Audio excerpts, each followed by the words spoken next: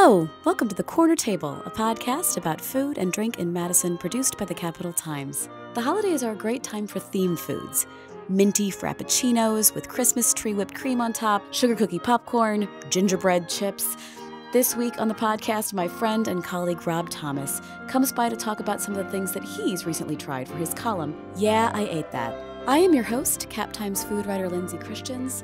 These are always such strange and interesting conversations I have with Rob, and this one was no different. Stay tuned.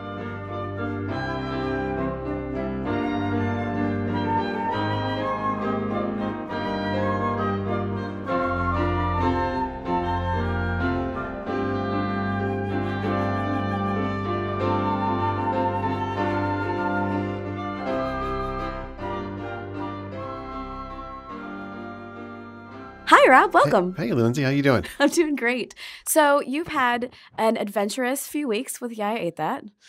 Yeah, the holidays are always very strong for Yeah, I Ate That. Okay, so Yeah. tell me why. Why are the holidays strong? Well, because there are a few flavors that are sort of associated with the various holidays, Thanksgiving, Halloween, Christmas, sort of your general fall, I think. And so everybody tries to rush in and capture that.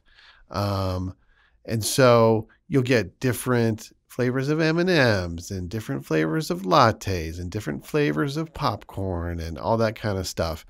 And sometimes it works great and sometimes it doesn't. And, it's always, I think, a good time. Summer is really good because people are like, yeah, I'm at the beach. I'll grab these chips or whatever. Yeah. Nobody cares. And then the winter, this time right now, is really good. So I remember there was a year of really weird popcorn. Yeah. I looked that up. Yeah. There was like a sugar cookie flavored popcorn. There was, I think this is Boom Chicka Pop, I think is what it's called. There was like white chocolate peppermint flavored popcorn. This year I saw hot cocoa flavored popcorn on shelves. That sounds fine, but Yeah. how is it different than chocolate popcorn? Like, I guess It says chocolate hot cocoa popcorn on is the not front. really. Lindsay, that's how it's different. Is marshmallow a holiday flavor, would you say? Marshmallow. I mean, it can be, Because but see, now that seems to me more like Peeps. Peeps, like marshmallow hot cocoa. Yeah, exactly, Peeps. There Oh. you go. Yeah, so Easter. That's more of an Easter okay. flavor. Yeah, So holidays are going to be like peppermint, peppermint eggnog, eggnog. gingerbread, Starbucks now. So those are like Starbucks right away. Peppermint mocha, gingerbread latte, eggnog latte. They're now trying something called a toffee almond milk hot cocoa. They're getting to the hot cocoa game now where they're doing flavored hot cocos, where I would just say, it's hot cocoa. We kind of figured it out already. We don't really need to do anything else with it. It's a mocha without the espresso in it. Right. We can spike it, but really, other than that, we're pretty good on We're hot cocoa. fine. Yeah, we got that one pretty Yeah. much pinned down. But mint, I feel like a mint mocha or whatever, like that's just generally delicious Right. no matter when. Right. But sugar cookie popcorn, I don't know. Yeah, I mean, it's kind of fun and flirty. And then just to quote another podcast, but you don't really go back for it. I mean, the like a dark chocolate sea salt popcorn, that's going to be good any time of year. That was another holiday flavor. The other ones are, just for fun, I think. So I don't know if you saw my most recent column, but so Starbucks is getting to this thing where, and they do this other holidays as well, where they will introduce a flavor like for 4 days and then it's gone. So it's totally about, they want people to talk about it. They want people to take pictures of it. So they only make it in such a narrow window that you can only have one of them unless something is wrong with you and you want to go back and get 2 or 3 of them within that 5-day period. So like last year was the famed fruitcake frappuccino, which was like a hazelnut frappuccino with bits of dried fruit all mixed in. And it was like, and then it had like matcha powder on top, and it was all just a crazy quilt of. Seems like texturally ill-advised. Yeah, you drink it through a straw and you get these pieces of fruit stuck in Gross. yeah, it was just not a good. But again, you took a picture of it, you wrote about it, you played the game, and it was fun, but it doesn't have. This year, I feels like they had a Christmas tree frappuccino, which was just for 5 days. And it was, I think they learned their lesson because I heard about that and I literally thought, are they going to have like some kind of pine needle thing? Yeah. Like those little, I don't know what they call those, chocolate little sprinkle things that they have. Like that would have been pretty clever if they'd mixed that in. But that was just a straight up peppermint mocha, the drink itself, which is, probably my go-to Starbucks holiday flavor. I mean, sometimes if you're in the Frappuccino, it's so cold it feels like somebody's punching you in the face with a fistful of breath savers or something like that.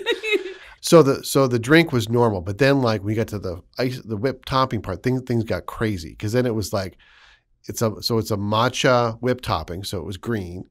I think this is the only reason Starbucks has matcha is so they can make things green. And then a caramel drizzle, which was supposed to be the tinsel. Like a garland, yeah. So and picture the whipped topping is like sort of like a cone, so that's sort of like the tree. And then candied cranberries on top as sort of like the ornaments. And then a strawberry on top because everybody puts a big piece of fruit on top of their Christmas tree. I was wondering what they were going to do for the star, and I thought something gold maybe. Right. Or couldn't you just like invest in some chocolate stars or something like that? Yeah, like a little silver. It's just one per drink. Like what? Like why a strawberry? And also, a strawberry is going to be heavy enough that it's going to start to weigh that whip down. And just in general, like what happens to your actual Christmas tree happens in sort of like an accelerated version in the drink because it starts kind of wilting and getting deflated.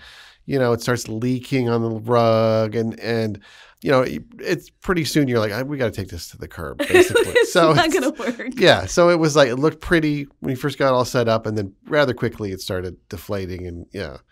So, yeah, I would have liked to see, I mean, I guess maybe like a chocolate star couldn't have been, I think it's supported by the whipped cream or something like that. But the strawberry seemed like a weird kind of last minute touch in a way. You could have had a hollow chocolate thing. Some of them can be very light. Yeah. That exists in the world. I mean, your Starbucks, can you throw an extra few bucks? Come on. Like I said, it's one per drink and the drinks are like $5.50. So, yeah. So I write about cocktails and this time of year I will often write about like pine or other kinds of flavors in cocktails. Oh, right. So there was one that Harvest recently did for their wild game dinner that they do every December. And they did a cocktail with like cranberry and rosemary, but they used I think in addition to gin, they used this pine liqueur. Okay. And it was like we tasted the pine liqueur just straight and it was like drinking a treat, like sprucey, and that I think just, for the powers that be at Starbucks, like if you really want to go full out for your Christmas tree Frappuccino, yeah, just a tiny bit of that. I feel like they're going for visuals at this point. It would be cool though. Yeah, it would be cool. It'd be, like I said, like that, and then maybe like some pine needles kind of mixed in, I think would be kind of a fun way to do it. I feel like next year will literally be an ugly sweater Frappuccino. So I don't know that, but it feels like that's where we're going. That's what's happening. Yeah, that's where we're going in society. It'll be an ugly sweater. Because it will be purely about appearance. Exactly right. Yeah. And they'll just try and figure out some way to put all their topping magic together to make it look like a Because like with sweater. Snowman, like you could do something with coconut. If you did like a Rudolph. That's pretty good. Yeah, if you did like a Rudolph one, it would, I think, be there's your strawberry for the nose, yeah. Right? Yeah. Yeah, but it would be harder to sort of represent, at least like a Christmas tree Frappuccino, you've got like the representation of the cone shape. Yeah. At the top. Ooh, what about a manger Frappuccino? Oh, it's horrifying. Yeah. How do you represent like the lambs and the... Somebody's listening to this and thinking right now. So you could have something angelic, again, that's all white or whatever. Yeah. But I mean, a snowman one, it's got to be with Starbucks and their relationship with, quote unquote, Christmas. They got to be really careful. Well, this is why it's interesting, the whole Christmas tree, because like it's not a holiday tree, it's a Christmas tree. Like, right. Because they were dinged by right wingers because their cup didn't have it was just like a red cup last year or something like that. And they're like, oh, so yeah. So I feel like in a way, maybe this was trying to sort of overcompensate for that, even though of course a Christmas tree is a pagan tradition that we've taken over. So which is just makes it better. It does, doesn't it? I mean, that's what I wrote in my column was like, Christmas is a mess and it should be a mess. Your tree is a mess. Your tree has all these different ornaments that are all haphazardly put together. It shouldn't be like nice and neat and all one color. The Christmas tree Frappuccino reflects that. So I will say I was at a dinner with some friends last night and we were talking about one of your other more recent columns, which was the quesadilla that Taco Bell was doing that had like chocolate. Caramel chocoladilla, I think it was how it was pronounced. Yeah, or dia. Chocoladilla, right. Yeah. I mean, I don't know how authentic you want to Right. go with this pronunciation. But there was some discussion about why you opened it up. And I had a theory that you opened it up because otherwise it would just look like a tortilla. Right. Yeah, it was, and please, I regretted opening that thing right away because it looked terrible inside. And I was surprised because it's just like chocolate and caramel, but just the way and for some reason, one bell pepper. And it was just like, it looked terrible. And like, then I had to eat it after I took a picture of it. But yeah, that was the thing, again, like Starbucks, we're all concerned about visuals. We're all concerned about what it looks like. And so, if a picture of a closed tortilla, it's not really going to pop off the page, where I think it'd be good to find some kind of middle ground, like maybe a cross section or something like that. But I didn't know until I opened it that it was going to be something terrible. I think I probably single-handedly killed that product just by opening it and taking a picture of it because nobody thought that was good. No. But then you ate it, and then I ate it, and it was like a tortilla filled with chocolate and caramel. So it was. It was not bad, but so the promise was that Taco Bell was trying Twix quesadillas and Kit Kat quesadillas in the Milwaukee area. So when we went to see a show there, we stopped at Taco Bell trying to find it. They didn't have it. They just had this thing, which was also, I guess, a limited edition sort of test run item, and justifiably so because it does not photograph well. It just seems like the kind of thing that you make at home for your child when you don't have anything else in the... Well, and also you think of in Madison, the big Taco Bell news is that we're getting a Taco Bell cantina downtown, which will serve beer and wine. And I feel like they're just going to have cameras in the restaurant watching how people mess with their food. And then that will provide research for the next items that will go worldwide. Because that seems like something you do, when you're drunk or you're a child. Yeah. And when you're like, I just... I like Taco Bell. I like chocolate sauce. It's 2 a.m. I have an idea. We are unwitting guinea pigs. That's right. Yeah. No, we're witting. We're very witting about this. We're very witting. Yeah.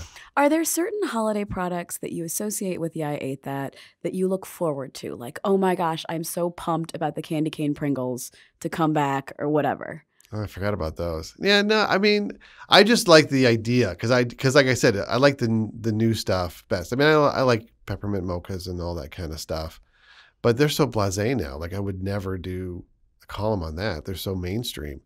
I just more enjoy like the weird stuff and just see what they come up with, and then maybe never have another one ever again. Maybe go back to, sugar cookies that are not on popcorn, but they're actual cookies or, stuff like that. Yeah. I feel like peppermint is a flavor that can be used savory or sweet. So maybe it has more crossover potential. I don't know. Yeah. I mean, the peppermint popcorn or those candy cane Pringles, they never quite sat right with me. I mean, chocolate I find can do both very easily. And so those dark chocolate popcorn that Boom Chicka did, that was good. I mean, that was legitimately good. So you're playing with fire with some of the other ones. Yeah. Gingerbread? Gingerbread like potato chips? You just say it and that's not going to work out, but somebody's going to try it if they haven't already tried it. They probably have. Yeah. Yeah. So would you say that like, I Ate That, holidays is stronger in terms of like drinks or food products? Well, it's interesting because I don't think there's anything like fast food that's Christmas. Like didn't McDonald's do like a holiday pie, which was extremely vague? It had like whipped cream or something in that, but you don't see like a Christmas burger, like a Big Mac with like a sprig of holly on top, or a Domino's pizza that has like, I don't know, mincemeat on it or something like that. I mean, it's funny. They do stay away from that. And it's usually the drinks or I guess the snacks that you would put out on Christmas Eve if you didn't really like the people coming over and didn't want to bake anything. So after Christmas, what's the next big I Ate That holiday? I don't know. I mean, maybe Valentine's Day. I don't know. Winter can be a little bit light, I think, until the holidays. Easter, Valentine's Day, just a general like spring thing where somebody's trying to launch a new product or whatever. So I don't know. That's the exciting part of I Ate That is you don't know what's coming. You don't because know. If you did, you wouldn't do it anymore. All right. On that note, thank you so much for coming. Thanks, Lindsay.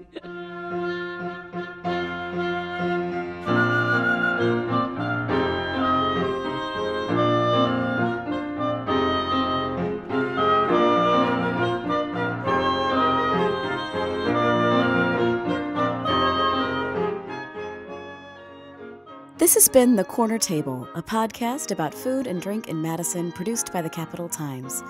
Editing for the podcast is done by Eric Lawrenson, and our music was composed by Patrick Christians. You can find more Yeah, I Ate That columns, as well as food and drink news, at madison.com.